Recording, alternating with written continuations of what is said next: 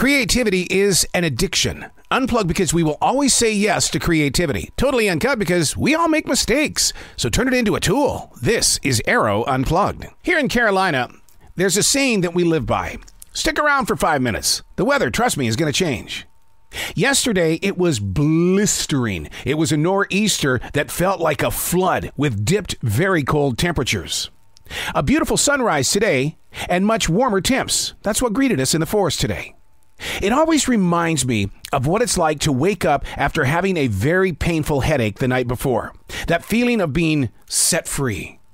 Putting focus on the moment is learning how to recognize what is your now.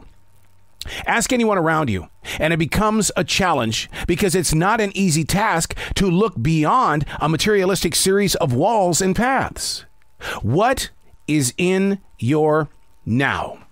Do you physically feel the presence of unhuman energy, the rays of light, the scent of a late fall, the touch of the dampness, the call of the distant crow? They're present. Why aren't you in your now? Hey, it's Arroe. This is The Daily Mess, a chronological walk through an everyday world. I am a daily writer. I am a silent wolf. I sit beneath the brush of a tree and I just watch life. You watch and learn from other animals, learn from the curve of the wind. You learn from the rising of the sun. There's so much to learn, but too often we just keep on walking. Yeah, I'll deal with it later when I have more time. This is The Daily Mess.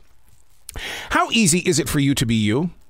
Constantly we think, nobody can do what I do. I often wonder if that's a horrible way to walk. Are we trying to make it difficult for other people to be us? It would be nice to share a conversation with someone who's doing exactly what we're doing at the level we're doing it. When you say, nobody can do it like me, it's almost like telling your circle of friends, I'm being selfish right now.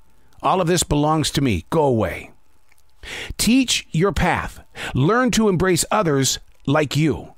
But most of us don't, out of a fear of losing what we have. Is it really losing, or is it graduating? I write every day, mainly because this page is part of everything that I do. Documenting the path in writing serves as an invitation. I want to be like you. Show me the way, and I'll show you my way so that we can have that conversation. How easy is it for you to be you? And we've all said it, like I said. Nobody can do it like me. Okay, that's great. I love that. That's positive.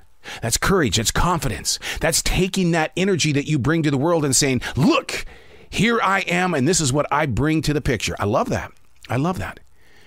But to be you, are you teaching you? Because, like I said, it's a very lonely place in a creative world when you don't get the opportunity to sit down with other creative people. And the only thing that you've got in your hands is what you've created, but you didn't invite anybody else in.